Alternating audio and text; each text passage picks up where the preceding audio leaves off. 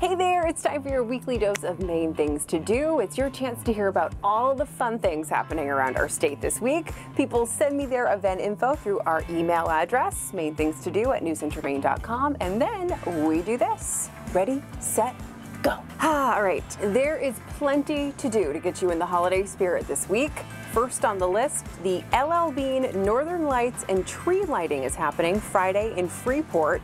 The festivities begin at 4 with the actual lighting happening at 7. And if you stop by, make sure to say hi to Zach Blanchard and me because we are this year's hosts. On Saturday, the Tuttle Road Community Church Christmas Fair in Cumberland. Say that 10 times fast.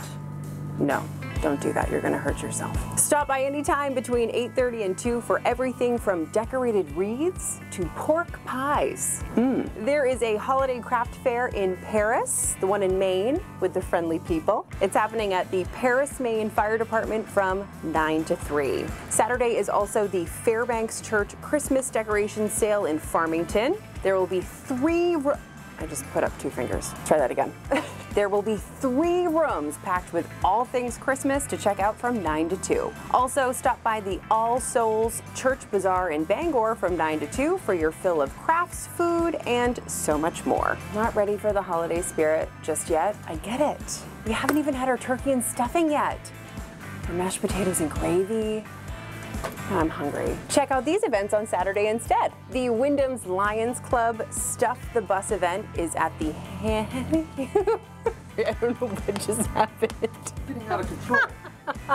The Wyndham Lions Club Stuff the Bus event at the Hannaford in Wyndham is happening from 9 to 3 on Saturday.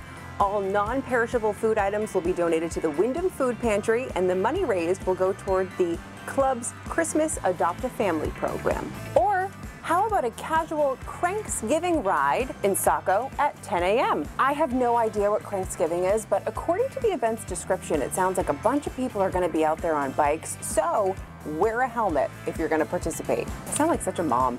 And that brings us to Sunday Fun Day and the Central Maine Card and Collectibles Show. It's taking over the Augusta Elks Club from 9 to 3, and former Bruins goalie Andrew Raycroft and former Brewers pitcher and Maine's own Mark Rogers will be there signing autographs as well. That sounds like a whole bunch of fun. And that is Maine Things to Do this week. As always, if you know of an event or happening in your hometown or community, send it my way. Send it through our email address, mainethingstodo@newcentermaine.com, and try to give me at least a week's notice, although a 2 weeks notice would be better. I'm Samantha York, and remember, if you are bored in Maine, it is your own darn fault. See you next time.